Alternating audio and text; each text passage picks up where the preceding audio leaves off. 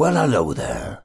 When I was a lad, I was told a gruesome story about that nasty Hawkhurst gang who lived on the south coast some 250 years ago and were tried for murder here in Chichester in 1749. I've hardly told a soul since, but all right, I'll tell you what I know, but you better keep it to yourself, as smugglers don't like snitches, as you'll soon find out.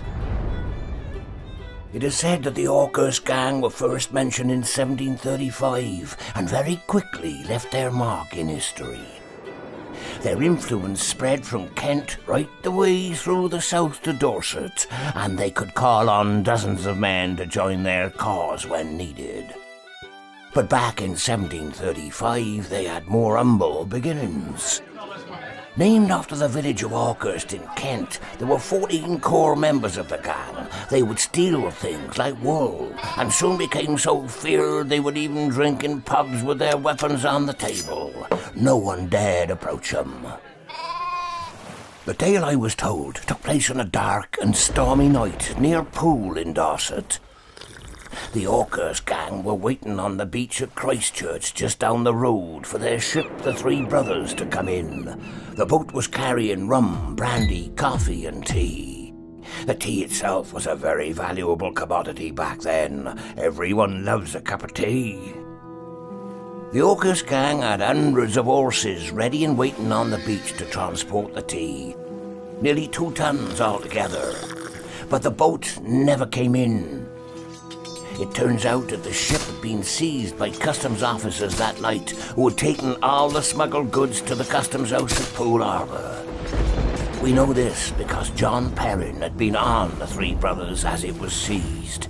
He managed to row a small boat away under the cover of darkness and tell the rest of the gang. The smuggled goods were too valuable to leave, so the gang hatched a plan. In the dead of night, around 30 smugglers crept up to the customs house, only to discover that the Navy had stationed a huge ship in the harbour, with his gun pointing at the customs house to shoot anyone approaching. The smugglers were savvy though, and waited for the tide to go out. This lowered the ship in the water until eventually its guns were unable to reach the customs house. With the threat gone, the smugglers managed to reclaim all 2 tons of tea and rowed away into the night.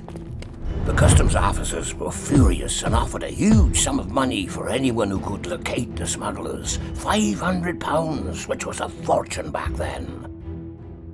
Despite the massive reward, getting help from anyone proved difficult for 2 reasons. Firstly, the smugglers were liked by a lot of people because of all the cheap illegal goods they provided. Secondly, they were so feared, no one would dare tell on them.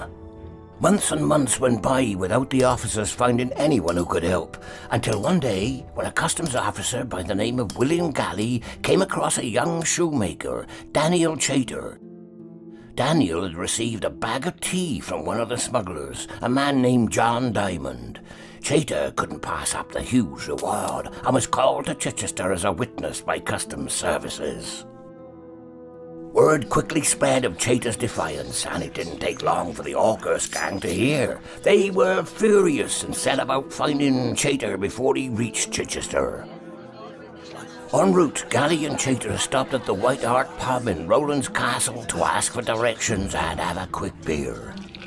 But such was the smugglers' reach, the landlady of the pub just so happened to be the mother of one of the gang.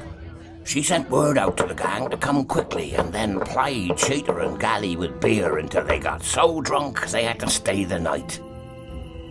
This is where the story turns nasty. When Chater and Galley fell asleep, the smugglers dragged them out of their beds, out of the pub, and tied them to their horses. They whipped the men before travelling to a nearby stable to finish him off. They cut off Chater's nose before throwing him down a well. They threw heavy rocks on top of him to finish the job. Galley met a similar fate and was buried alive. As I said, gruesome stuff. The Hawkhurst Gang were feared for a reason. Following these brutal murders, the public felt differently about the Hawkhurst Gang. The names of the smugglers were printed in the newspaper, and with the £500 reward still in place, other people came forward to snitch on the gang. 7 of the Hawkhurst Gang were caught and tried for murder in Chichester Court. After being found guilty, they were sentenced to death by hanging.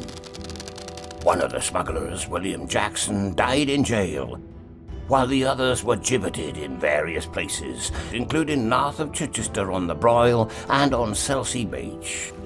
One of the beaches the gang used themselves to smuggle goods to serve as a warning to other smugglers. There, now you know what I know. The Hawkhurst Gang were a ruthless, feared and successful gang of smugglers. Just don't tell anyone I told ya.